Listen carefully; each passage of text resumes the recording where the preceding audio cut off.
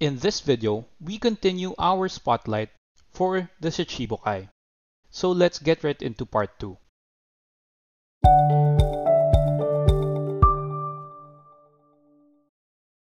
We're gonna pick up right where we left off and move straight on to the majority of the community's favorite waifu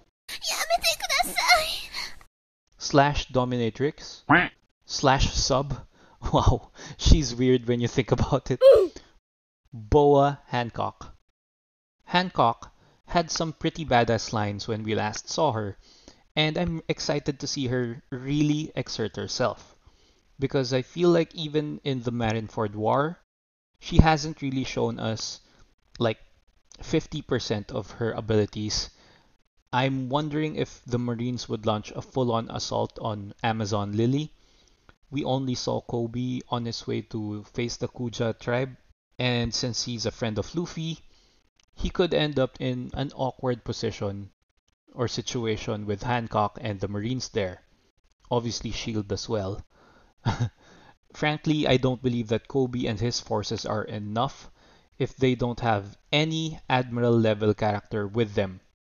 It's going to be night-night for Kobe until Hancock decides to reverse the Mero Mero stone cursed thing on them. I would really like to see Hancock and the other Kuja tribe to showcase their talents. I believe that to an extent, their overall combat strength is enough to survive in the New World. Maybe not really rival whole Yonko crews, but maybe they could fight about half or like 70% of it. Hancock might just be as strong as a Yonko commander level character. We don't know for sure, but it would be pretty safe to assume that she's strong enough to be at least Tobiropo level. I just compared her to a Yonko commander level character because if you think about it, this whole abolishment of the Shichibukai thing, she would probably go under the wing of Luffy. No one else fits that role, so if we consider Luffy as a Yonko, one that is replacing Kaido's seat, first of all, thinking about it is awesome and exciting. But going back, I think that with Luffy replacing Kaido, I tried to draw some parallels with those two, and it carried over with Hancock. I feel like Hancock is just like any All-Star. She has Marigold and Sander Sonia, so that's two Tobiropo level characters under her command. Basically, that's the same with Kaido's All-Stars. Because I think that with each All-Star, there's two Tobiropo level characters between them. And that's why I think of Hancock as a Yonko Commander level character. I believe that she would be joining the Straw Hat Grand Fleet. I don't really feel like she's going to be a Nakama unless the attack on Amazon Lily really takes place and takes a turn for the worst. Let's say it becomes a buster call that destroys the whole island, leaving only Hancock and her sisters and maybe Ran, Bluefan, Margaret, maybe Aphelandra, just a few survivors. And I'm sure most of you would agree that it's highly unlikely for Oda to do that because it would be as unlikely as winning the lottery. It's possible, but chances are you're not gonna win it because this is basically Oda killing off how many notable characters in one go. Nope. Under the Gorgon sisters, there are 5 notable officers. Then we have all of the characters that play the support role for Luffy. Margaret, Sweet Pea, Aphelandra, those are all friendlies as well. So Amazon Lily being destroyed is probably not gonna happen unless Oda decides to have the Kuja flee from Amazon Lily and take shelter in one of Luffy's territories. Probably Fishman Island because it's closer, but more likely Wano because they have those serpent creature things that seem to drag the Kuja pirate ship around. But I totally think that Hancock has a bigger role once the Straw Hats decide to attack the Celestial Dragons, especially because the Gorgon sisters have beef with them, so that's basically expected for them to survive and help Luffy and the Straw Hats overthrow the world government. Now, lastly, we move on to the favorite Shichibukai of the majority, MIHAWK. My favorite Shichibukai as well, for last. MIHAWK is now being chased by the Marines, and he's totally excited about it. Actually, he was the only Shichibukai that seemed genuinely excited for it, NANI?! which just screams badass in so many ways. He's generally viewed as one of the strongest characters in the One Piece verse. Personally, I think he's a Yonko level character. I wonder how he stacks up against them, and I really do want to see them fight soon. Hopefully, soon after the war in Wano. I'm thinking about who is actually leading the attack against MIHAWK, because in the words of Mr. T, I pity the fool. I pity the fool that's gonna try and capture MIHAWK. That's not exactly gonna be a field trip. I wonder if it's going to be Green Bull. I really do, and I'm hoping for it. I doubt that it's gonna be Borsalino, because Kizaru might be more focused on what's happening in Wano. Plus, I'm sure I'm not the only one that wants to finally see what's behind door number 1. No, I mean, what's behind that silhouette of his, Oda and his silhouette fetishes. This one is by far the longest that we've had a silhouette for. So I'm hoping, well, that's not true. We have Emu and those silhouettes hiding behind the fog back in Thriller Bark. Regardless, I really want to see what Green Bull looks like for sure. Anyway, Green Bull versus MIHAWK.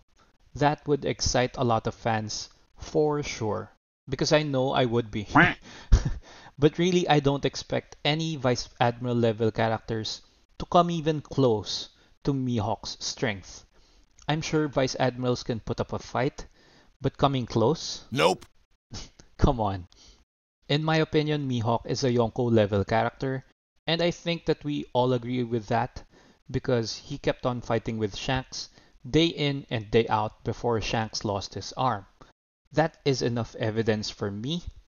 I'm not sure if he's stronger than Shanks, because if they can't kill each other and there was no one that was proclaimed as the winner, then I would give Shanks the benefit of the doubt, simply because he has the title of Yonko.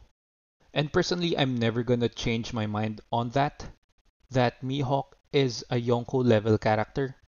But you could change my opinion about his ranking among the strongest characters in One Piece. With that being said, now that the Marines are chasing all of the ex-Shichibukai, well, I think that MIHAWK would find that entertaining, first of all. At the same time, boring. NANI?! Let me explain why. I think that he would love to fight day in and day out. I'm sure he's tired of fighting the human drills in Kuraigana, so the thrill and unpredictability of fighting a human or a human sparring partner would be exciting to him, but at the same time, it's gonna be boring. Because let's face it, how many of those Marines that are coming after him are actually Vice Admirals? Anyone below that would not even be a match, even if that Marine knows hockey, even if that Marine is actually Kobe. It's gonna be like Zoro versus Pika all over again, but times 10,000, assuming the Marines send a buster call to Kuraigana Island.